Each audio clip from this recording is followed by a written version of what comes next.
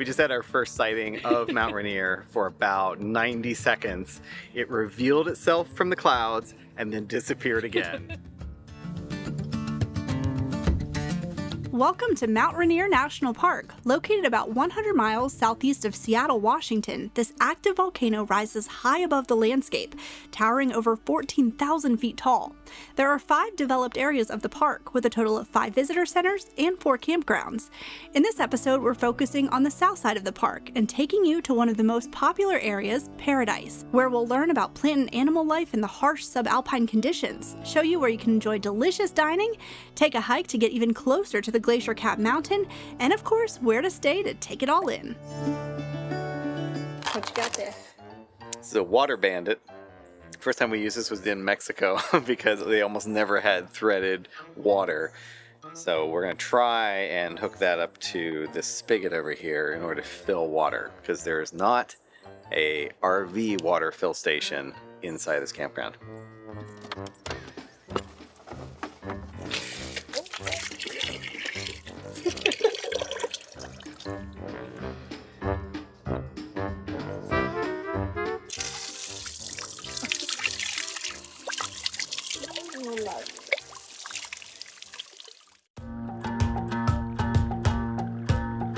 On this edition of Trying to Fit into National Park Campgrounds, we'll be trying to avoid these obstacles. We've got a rock there, a stump there. Over on this side, we've got a big tree. So, let's see how we do. So far, so good. Good. Okay, good job. Yeah. Good teamwork. It's a Dreamwork. beautiful sight. Okay, we're a little bit unlevel, so we're gonna come back to right here, and then we're gonna go up on the levelers, and it should be pretty good, and then we'll still have room for the car. So we're gonna be almost perfect. Really? Oh yeah. So once we lean a little bit with the slide, we'll be at Man, chef's kiss. look at us making this site work. Now, if we could just figure out Starlink. I would also like to point out that Howard filled the fresh water. Amazing.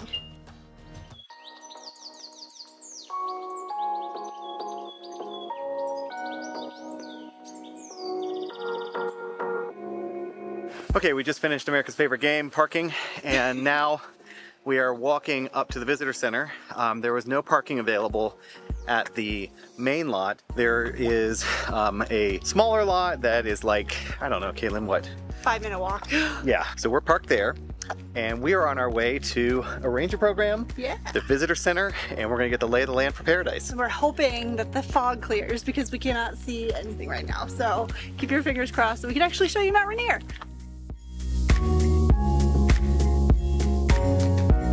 Can't see anything.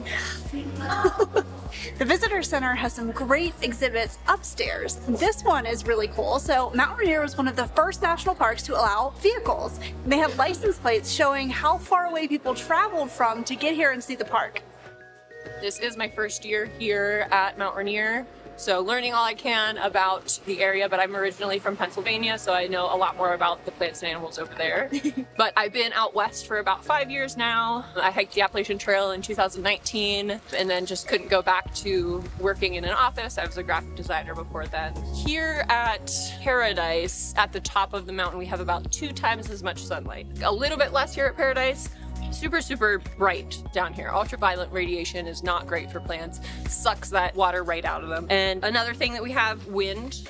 So the wind can really lower that growing temperature. How many plants do you guys think are in 1 square foot of meadow here? 50. 100. 100, 300?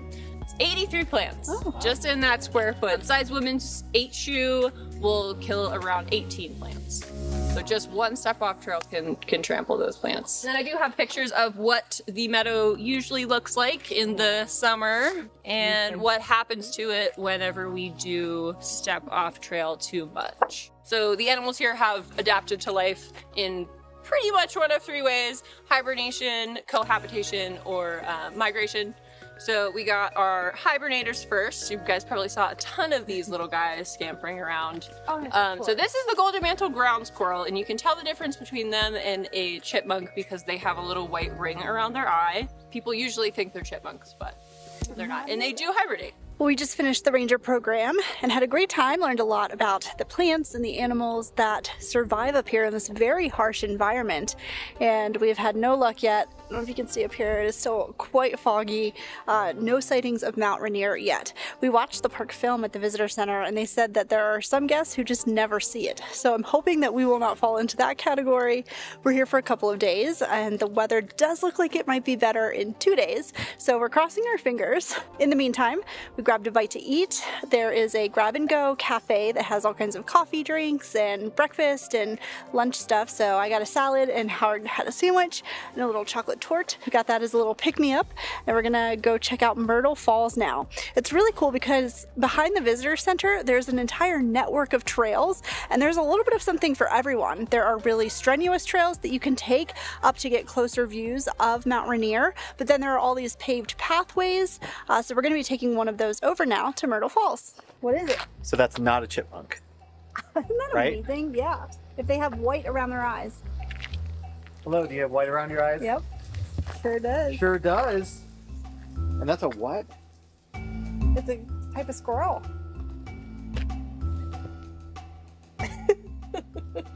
Holy smokes. I know. I thought they were chipmunks this whole time. That's why you should do ranger programs. Ready? Yeah. All right. Use extreme caution, Howard. This is an extreme trail. Here we go, ready? Ooh. There you go. Well, I don't think you really needed to do that, but. So Caitlin mentioned about how sometimes visitors don't get to see Mount Rainier. I can't help but remember that in 2019, we were told that most people never see Denali when they go to Denali National Park because of the same situation. The mountains are so tall, they create their own weather patterns, and sometimes you have a narrow window, even in one day, where it's actually clear skies enough to actually see the mountain. Caitlin, what did you just see? I saw mama deer with a little baby. Baby's got all these spots on his back, or her back. We got to watch them eating and just strolling through the meadow. It's so pretty.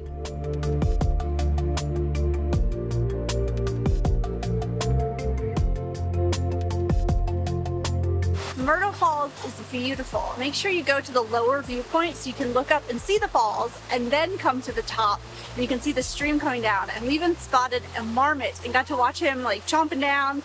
And it's so interesting. We were just talking about how different the marmots look at different places. This one looks totally different than the ones in Glacier and Rocky Mountain. Okay, so I hold in my hand a tiny little huckleberry, and Ranger Laura told us that if we find them along the trail, you can eat them as long as you don't step off the trail to get them. So, I'm going to enjoy a delicious little huckleberry. It's kind of sour. Does it remind you of eating soap berries? Yes, in Alaska. Guinea pig, go! Go! They're not bad, it's just... I like it. Is it like grapefruit? Since we can't actually see Mount Rainier, we're going to take you on a little waterfall tour instead. So this is now the waterfalls of Mount Rainier National Park. So it's 0.1 miles down to the viewpoint where you can look back up and see Narada Falls. This also connects to the Wonderland Trail, which is an amazing trail that we learned about from the park film. I think it's 93 miles and has 23,000 feet of elevation change, which is just incredible to think about. That's like climbing and descending one of the tallest mountains in the world. I don't think Howard and I will ever do that in our lifetime, but that sounds amazing.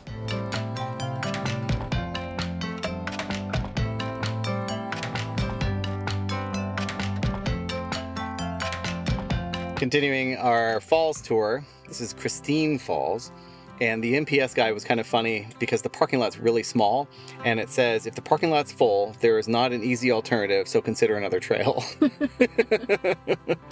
We got a spot. This is why you also should consider going either early or later in the afternoon, because sometimes you can have the park almost to yourself. There's one other car in this lot. Beautiful. And it's like a 30-second hike to get down to the observation. Perfect. Christine Falls has been my favorite waterfall that we've seen so far, and there's a historic bridge that's perfectly framing it, and it's fun to just sit there, watch the cars go by, and watch the waterfall.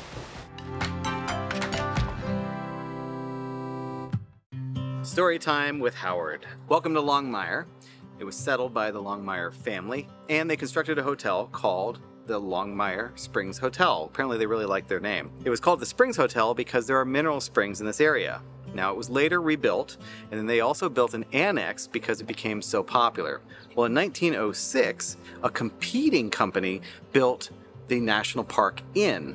In 1916, the newly formed Mount Rainier National Park purchased both hotels. They then proceeded to tear down the original Longmire Springs Hotel, leaving just the annex and the National Park Inn. Tragically, the National Park Inn then burned down.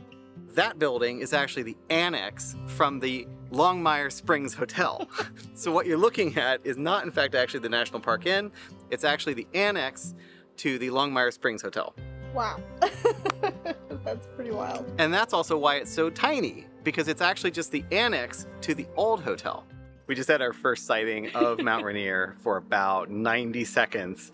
It revealed itself from the clouds and then disappeared again in 90 seconds. Hey, but we saw it. High five. High five. We saw the very top.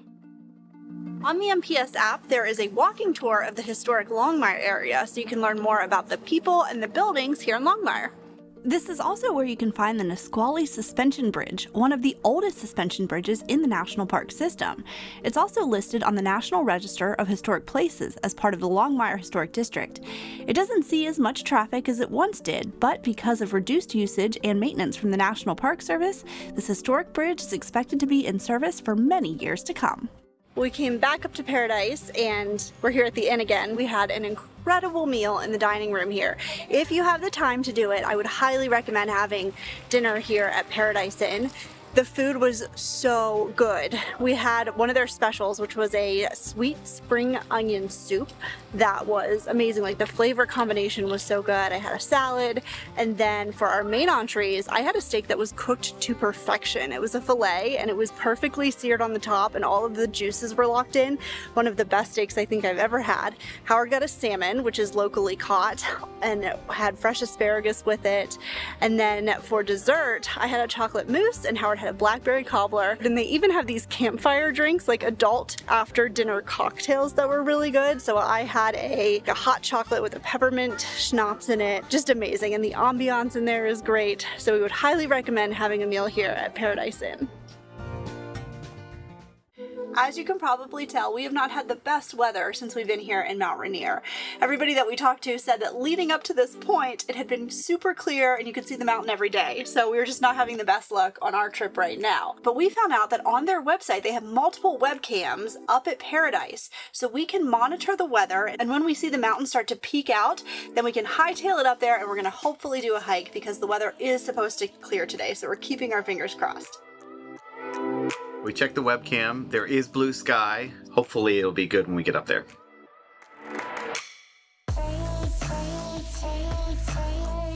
We made it up to Paradise, and I'm happy to report the mountain is out. We have seen it. It is magnificent. It is massive.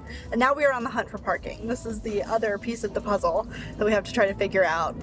It is Friday of Labor Day weekend. The sun is out. The mountain is out. So that means a lot of people are up here. So this is the other cross our fingers thing that we can find parking. At this point, we will take what we can get. We found a parking spot at the end of the row. Like, if you keep driving past the visitor center, there's a one-way road that loops back around and it'll take you back down to the bottom. And so we got a spot here, so it's about a 20-ish minute walk up to the visitor center and all the trailheads. Well, now that the mountain is out, we stopped over at the visitor center, got some intel and a highlighted map. We're going to be taking the Dead Horse trail, and hopefully we'll be able to see a glacier. Lots of great shots of Rainier too. I know, I was telling Howard on the drive up here, until this trip, I didn't even realize that there were actual glaciers on this mountain. I thought it was just snow-capped. So I've already learned a lot. Well, we were also just talking about how even though we have seen big mountains with glaciers like in Alaska, this one feels different because you get so close to it, like it's right there. Yeah, there's a more pronounced difference between the elevation of the mountain versus the elevation of this hike. And it's very close to each other. There are signs about it at the visitor center, and this is another reminder for you. Make sure you bring lots of layers. This is definitely an environment where the weather changes very quickly. As we were climbing up, it's quite steep, and so we got hot and we were shedding layers. Now with the clouds coming in, it's getting cool again. So I have like a 3-jacket system here going on. The other thing that's kind of interesting about the Paradise area of Mount Rainier is that there is perfect cell service here. So if you need to make any calls or look up trails or do anything like that, it's great. They have a tower up here and connectivity is awesome.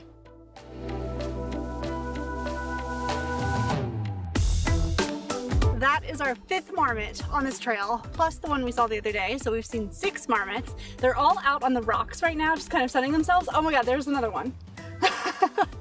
So what is that? 6 on this trail, 7 total.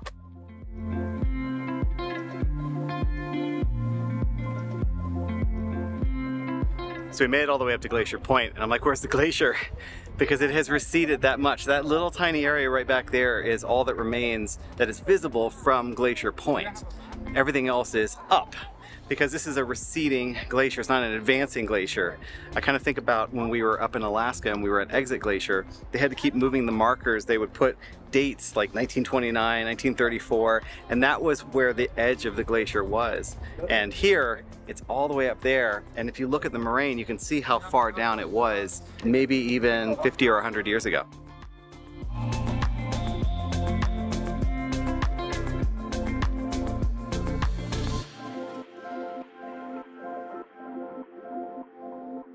We made it back down, and I am so glad that the weather cleared enough for us to be able to hike up and get even closer to Mount Rainier.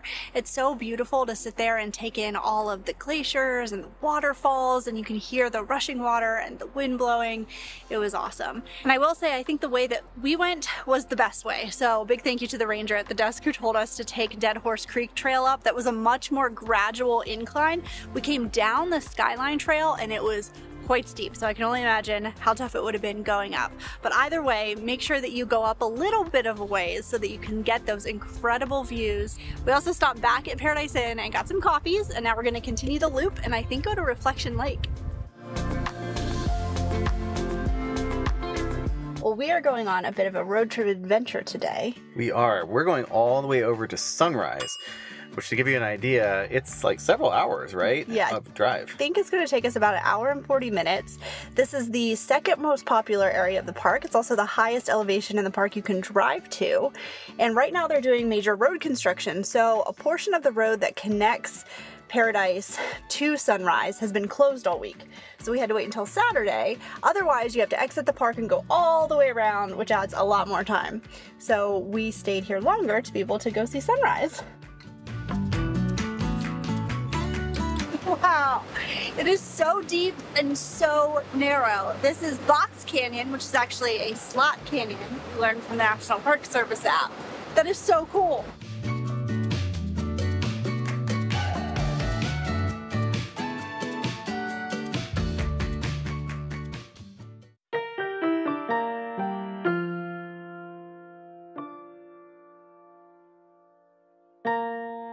Well, remember how we said Sunrise was the 2nd most popular area in the park?